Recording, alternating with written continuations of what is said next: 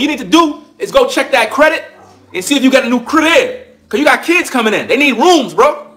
Real talk. You can't have all of them crammed up in that one room now. You can't have them in one room. You got to have rooms for your kids, bro. How many kids you got? How many kids you got, bro? Let's talk. Man to man. Let's talk about it. Face the music. See, what I'm spitting here is real masculine talk. If you're a man, you'll provide a better space for your family. If you're a man. All that talk about masculine this and masculine that, a masculine man provides a space for his family. That's what a masculine man does. A masculine man don't sit online talking about another man all day. He's supposed to be focusing on building his family. You see the difference? You see the difference between real men, real masculinity? A masculine man sacrifices life for his family. A masculine man does that. A masculine man will go get the house for his family. No, he ain't gonna sit around watching his family struggle. No, he's gonna go build. That's what a man does. Real masculine energy. Put in the work to make sure his family is good. A real man. Make sure his family is good. You don't sit online talking about a man all day. Well, I want to catch the fade. Bro, you better go catch some credit. You better go get a loan. You better go get a house. Because your family needs you right now. Real talk. Your family needs you right now, bro. Them kids that's coming in, they need bedrooms. They need mattresses. They need a stroller. Before we get started reading some of these comments and replaying the clip, A New Breed, I want to shout out Go Dogs. Brother, I appreciate you sharing the videos. Thank you so much. And I pray that the Most High keep you. At Lily Pamela Lampkin, she said, another powerful breakdown. I appreciate your support. To Christ I give the glory. Why No 6911 said this commentary was easy to understand and well put together. This is the video that I released Friday night, last night. Thank you so much. Thank you for watching. I got a lot of material I'll be releasing, but thank you guys for bearing with me. I try to be as thorough and transparent as possible while releasing a higher volume of content. I'll try to get out 3 to 5 videos per week minimum moving forward. At Darkness said 100 grand cash and 20 healthy men is plenty to start the project. I believe you're referring to the UP Farms Land Initiative. Nobody. It'll cost way more than that. I mean, are you kidding me?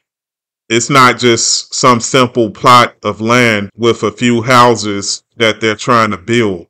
New Breed plans to invite thousands of people onto the land. I mean, these people need to drink, wash, they need shelter. He wants to obviously industrialize the land and utilize all of the space of the land. Okay, meaning he got to pay for discovery so men can drill into the earth. And those guys, from my understanding, they charge by the hour or by the foot. Okay? I estimate at least $15 to $25 million. Okay, he's going to get the people to pay for that. So obviously, he doesn't have the money. Okay? And that 15 to 25 million, that's really conservative for all of that land space. It may cost easily more than that. Okay.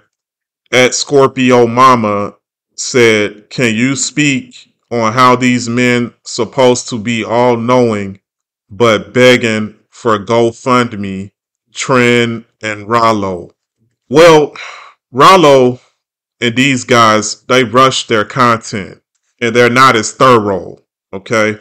Rollo and Karatazar and all these dudes, they really should be calling out New Breed on his hypocrisy, how he and so many others teach the false doctrine of polygyny. But I'll touch on that later. As far as Trend Genius, I mean, that guy's a professional sorcerer and he conveys what I call public witchcraft. But the people who give to this demon are to share just as much of the blame because they are too stupid and lazy to read the scriptures and discern between good and evil. By the way, Trend Genius is also partnered with YouTube. So he gets a check from YouTube and the idiots who give to him, they just add on to that. Okay. The problem is the people support those who speak the truth don't receive as much support. That's really the problem here. So we're not just blaming Trend Genius. We're blaming all of these other people who support these false prophets. Okay, because the scriptures say they'll have tickling ears. Okay, I always want to hear something new. We live in a very narcissistic culture. Okay, and by the way, while we're on this subject, I'm asking those of you who watch these videos to support truth. Okay? The scriptures say the harvest is plentiful, but the laborers are few. When you hear the man of God speaking truth, support the man of God. Okay? That's how you deal with Trend Genius and the rest of these devils. Okay? You do your part to support truth and don't be a fence sitter. All right? Okay, so Ed Zarek 80 had a lot to say in defense of polygyny. I'm not going to read through all of this. I mean, just kept going back and forth. Like I say, these guys will do anything to repackage polygyny, to copy and paste polygyny. Okay, let me read this though. Let's see what he says here. I'm just going to start the middle of this. I'm not going to read this entire thing. He says, the law that the Most High gave to Moses, Moses was not the creator of the law. I never said Moses was the creator of the law. I've said many times in the video, well, not many times, but the particular series that I did, Polygyny is a Package Deal, I distinguish between the law of Moses and the law of God. They didn't call it the law of God because the Most High, knowing the end from the beginning, knew that there will be a law of grace. So to not confuse people, he called the Old Covenant the law of Moses. Okay, anyway, reading forward, he said Moses is not the creator of the law. Jesus was living as the law of capital punishment was still in effect. Jesus couldn't change the law while he yet lived. Yes, he did, because he said, ye without sin cast the first stone. Okay, obviously the people under the old covenant, under the law of Moses, were still sinning, but they were still stoning people to death. Okay, so I don't understand what you mean he didn't change the law. Jesus Christ is God. And a lot of these people also been coming on here saying Jesus Christ is not God. Only God can forgive sins. So the woman that they were going to stone to death, he forgave her. He had the power to tell her, go and sin no more. Okay? Anyway, reading forward, he says, neither would he anyway, because he clearly said that he didn't abolish the law. If you read with understanding, the scribes and Pharisees did this thing, testing him. Yes, they did that to test him because they were still stoning people to death. Okay, that was the law. That's why after Christ died and rose again, he gave you the Apostle Paul, who spoke more on the letter of the law killeth. Okay, and he's saying this in defense of polygyny. If you practice polygyny, the patriarchal trademark is that a man has the right to try his wife under the law of jealousy. Okay, the elders of the city would hear his cause, or a spirit of jealousy would come upon that man. That spirit of jealousy to this day still exists. That's why if you look in the news, men are just killing their spouses. These women are not even married to them. But these women are leaving these men.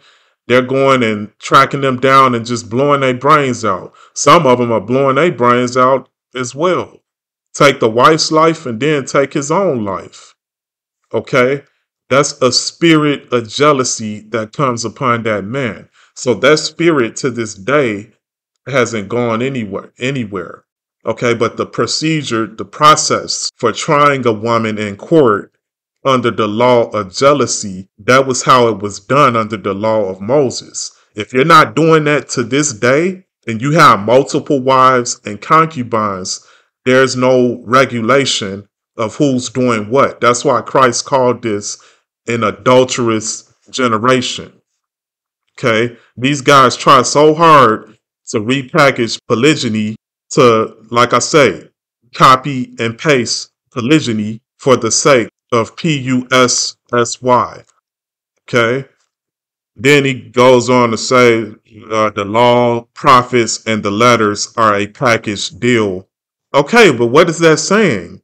God gave Israel a command not to follow after the foreign women and their false gods. Did our forefathers listen? No. Okay, so the next question you should ask is what was the penalty for that? Things were not just going to stay in place. Obviously, they didn't live in the land. Okay, they don't still live in Jerusalem because they were evicted. Okay, the Most High gave them an eviction notice. Then eventually their person was evicted, them and their children. Did they practice polygyny while on eviction notice? Yes. The same way a person can live in their house while on eviction notice, but they got a period of time to pay or be evicted. But these ninjas never argued whether or not we were physically removed far from our borders of Jerusalem. They like to take what's sexy and try to somehow make it holy. Okay, it's sexy to a man to have multiple women. That doesn't mean you can make it holy.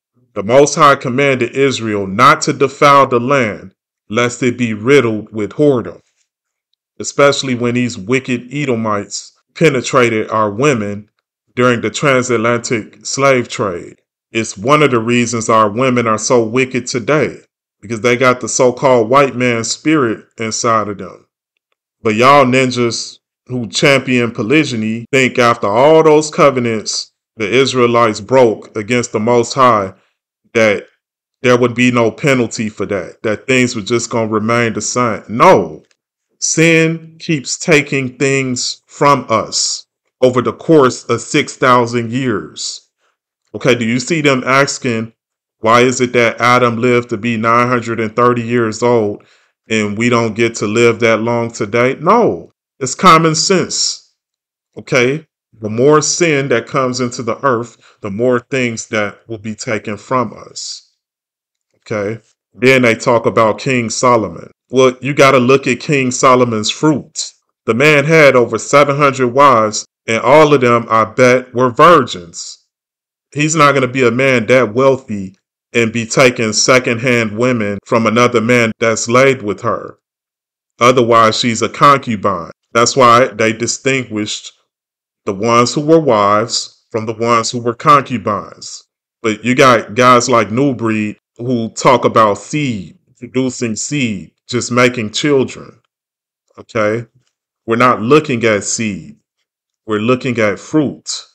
So today, can an Israelite man find 700 virgins above the age of 21, keep all the consecrations under the law of Moses for the woman, okay, because they had to purify the blood of the woman. She couldn't touch things while she was on her menstrual. Okay. And they keep the law of jealousy, which again is the man's right under a patriarchal kingdom. Okay. Meaning you got to dismiss abortion, child support, alimony. All of these things epitomizes a matriarchal kingdom. Can a man do that? No. Because again, all they're doing is just copying and pasting polygyny. It's a counterfeit version of polygyny. Okay, so moving on. James P.I. Mental says Ezekiel 18 debunks your notion of paying for the sins of our forefathers. Okay, let's take a look at it. Ezekiel 18. We're going to go to Ezekiel chapter 18, verse 14 through 17. And we're going to see if this debunks what I said, that the sins of the forefathers, according to Deuteronomy 5:9, passed down to the children, down to the third and fourth generation. Starting at verse 14. It says, if, however, he begets a son who sees all the sins which his father has done, and considers, but does not likewise, who has not eaten on mountains, nor lifted his eyes to the idols of Israel, nor defiled his neighbor's wife, has not oppressed anyone, nor with a pledge, nor robbed by violence, but has given his bread to the hungry, and covered the naked with clothing, who has not withdrawn his hand from the poor, and not used usury or increase, talking about banks. Okay, you get loans for this and that. You living in the comfort of the land off of the banks, so you upholding Egypt. There's a scripture that also say, "Woe to him who upholds Egypt." Okay, continuing on, but has executed my judgments and walked in my statutes. Then I'm saying this: then he shall not die for the iniquity of his father. So he got to do all of that, and then he shall not die. That word shall means maybe he still might die because of the sins of his forefathers. Maybe he will, maybe he not, under the conditions that he follows all of those things I've already read in Ezekiel 18:14 through 17. I can't believe this guy sent me this. I mean, dude, read the scriptures. Christ and James said those heathen Edomites got to sell everything they own and give it to the poor. And after that, they got to follow him because they live by the sword and produce the blood money. Okay, the scriptures say if you live by the sword, you will die by the sword. He who led into captivity shall go into captivity. Prepare slaughter for his children, for the iniquity of his fathers. Okay? Why you think in Luke 6, Christ said, "Woe to you who laugh now, for you shall mourn and weep." Well, in this dispensation, who's laughing? Okay, it's not Judah, because the scriptures say Judah mourneth. It's these foul, frivolous, indignant Edomites who got a lot of folly in their voice. Okay? Scriptures say the day of the Lord, they will mourn and weep. Okay. Lastly, At Darkness says, I would tend to agree with New Breed. Both guys are dirty, but I have way more respect for a man who is actively feeding, clothing, sheltering, protecting, and educating thousands of people. He's talking about Dirty Low Dow. Where the other one, talking about Ringo TV, he tricks his friends into doing work and cheat them out of fair play. Okay, so first let's replay the clip of what New Breed said, and then I'll respond to this comment. It is what it is. Dow ain't no perfect man. But Pastor Dow's a better man than Ringo. Bet your bottom dollar that. He's a much better man than Ringworm, regardless of his faults. I don't care damn what nobody say about that. Because guess what? I can look at Pastor Dow and see what he's built. And if y'all don't like that, it is what it is. I don't know what to tell you. Okay, so At Darkness, I hope you watching this. Dirty Low Dow is by far more wicked, even more wicked than Ringo TV. And I'll explain why. Again, number one, this man is 11 years older and he's closer to biting the dust. And still, Satan is using him at a much larger capacity, meaning the chances of him dying in his sin before Ringo TV is much higher because he's 11 years older. That's just common sense. He's being used at a larger capacity, and he's older, and he has much to give up, which leads to number two. He has way more to give up than Ringo TV. And Dirty Low Dow actually practices the counterfeit form of polygyny. Ringo TV, although he is a hypocrite because He only has one wife, but he teaches otherwise. He teaches a counterfeit polygyny. But if thou was to ever sincerely repent, that would mean he gave up all that land in 8 different states. And he gave up all his wives, shut down his YouTube channel. Okay, that's a lot to give up. Okay, you pretty much see a broken man. Because what's going to follow after that? After he give up all those wives? Well, he got children with some of them. There's going to come child support. It's going to come alimony. Okay, they got tons of tape on this dude. Okay, the wages, that's what the scriptures say, the wages of sin is death. Okay, Ringo TV only has one wife, which still makes him stupid because the Most High will honor his marriage if he just come forth and repent. Okay, I mean, the devil don't get screwed on the deals he make with men. I mean, obviously both of them are wicked. You know, they've both made a deal with the devil. I will say this though. I believe New Breed is really a tricky situation because at the moment right now, New Breed is not as wicked as Dirty Low Dow or Ringo TV. I just believe he got some lessons that he needs to learn, and he may need to be humbled by all that he's going through right now. But I say that with an asterisk by his name, okay? Because I believe New Breed has the potential, the bigger he gets, to become even more wicked than Dirty Low Dow, okay? Depending on how big he gets, okay? Because pride comes before a fall. And getting all of these egos, all of these people together on the land from different backgrounds and walks of life and thinking you're going to still serve the Most High, that's not going to happen. You'll end up turning into Jim Jones 2.0, brother. Okay? But he does teach some things about the end times. I mean, I'm praying for them all to repent. Okay? But at the moment right now, I got Dirty Low Dow, number 1. Okay, he's the Michael Jordan of wickedness. Okay, then Ringo TV number 2 and New Breed number 3 with the potential to become more wicked than all of them. Okay, this is why the Most High said, don't lord over the people. Okay, and that can happen to any man. I don't want New Breed thinking I'm just picking on him. No, I'm making it all about scripture. He said that he's open to talking about this. So, hey, look, I'm talking about it. I'm bringing it out to the public. It's nothing to hide. All right? Okay? But Dirty Low Dow takes things to a much larger level. Okay? Because he wants to take your paycheck and he wants to take your wife. All right? That's a very dangerous man.